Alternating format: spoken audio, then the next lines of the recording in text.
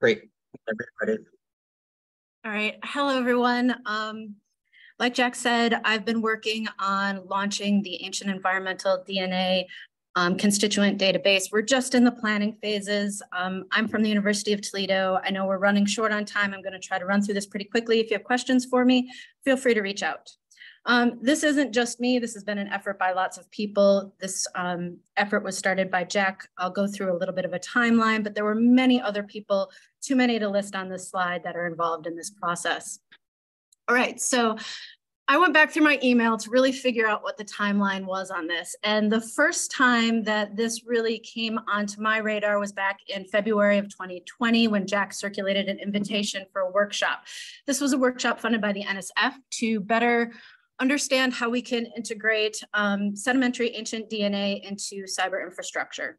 And this was to take place in spring of 2020. We all know what happened then. We pivoted, moved this workshop online, and it became a series where a bunch of people got together, scientists in the sedimentary ancient DNA world, to share their ongoing work and how to better integrate this into cyber infrastructure. From this, a lot of cool stuff emerged. One of those things was a Sedimentary Scientific Society led by Eric Capo at Umea University.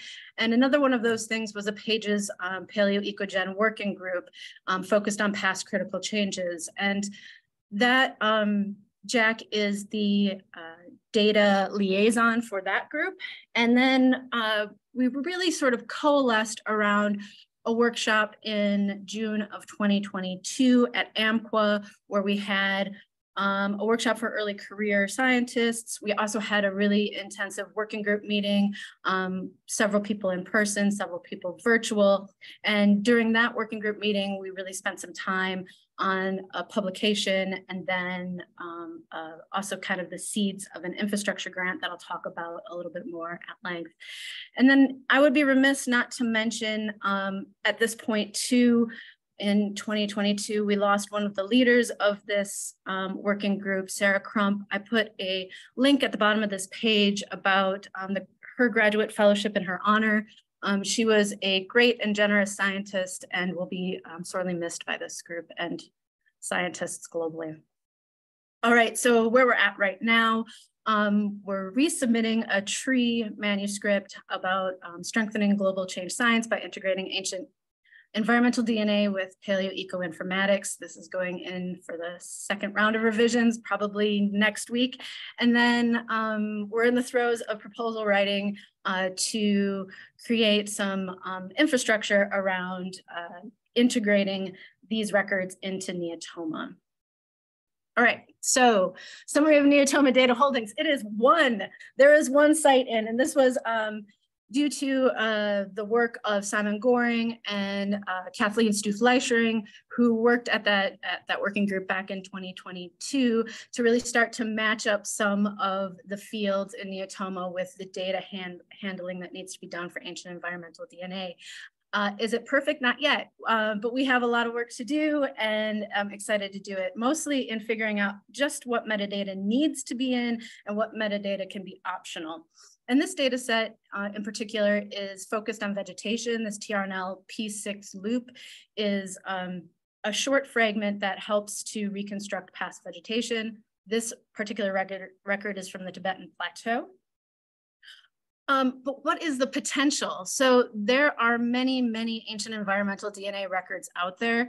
This was collated by Jordan von Eggers and a subset of the working group to really cull the literature, better understand where these sites are and the potential of integrating them into Neotoma. All right, so lots of potential there.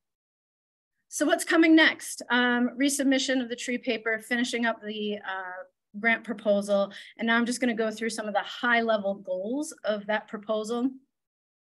Short range integration of ancient environmental DNA records into Neotoma. I spoke a little bit about the metadata. There's going to be some issues with sort of understanding shared vocabularies. And then one of the other big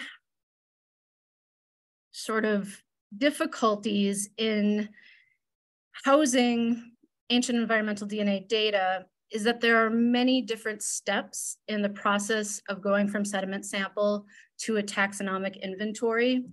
And throughout that process, choices, which can be captured in metadata, are really important, but there's also intermediate products that a scientist might want to go back to, or a person who's using Neotoma might want to go back to the original raw data, which is housed in NCBI. So it's going to be really important to have this linked open infrastructure between Neotoma and NCBI.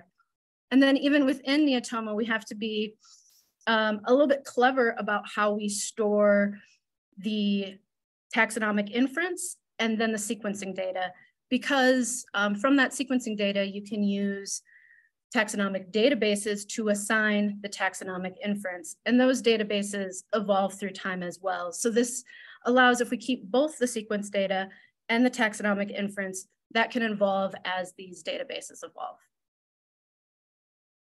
Okay, and then of course, like any constituent database, we want to work and build a community on about data governance and trust, so that we can share these really highly valuable data sets, and then empower and inspire the next generation of ancient environmental DNA scientists. So long range, what's coming next is to move from this infrastructure, which we've been spending most of the past year just really understanding what this system is going to have to look like. And then we can move to the really cool science stuff, some of the stuff that you've all talked about today, which I'm really excited for. Needs and wants. So really we've been spending most of our time and focus on trying to get funding to build out this infrastructure.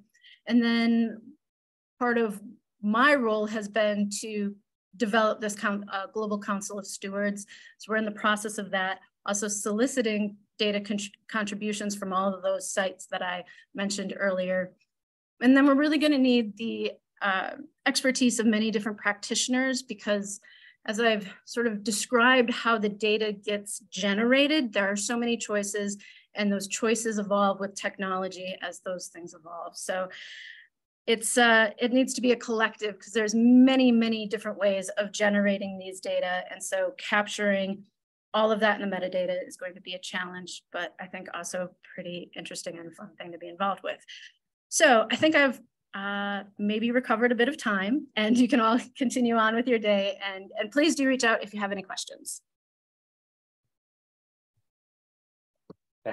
Fantastic, Trisha. Thank you for that speed